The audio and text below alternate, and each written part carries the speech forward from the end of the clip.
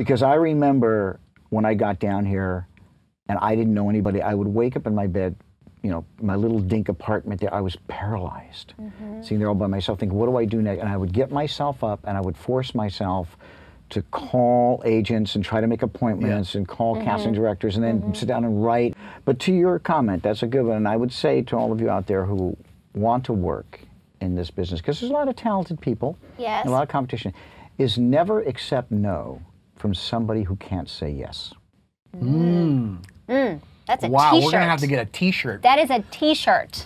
Say it again. Say that I again. gotta hear That's it again. amazing. Never accept no from somebody who can't say yes. Brilliant. And you didn't, and look at where you are today.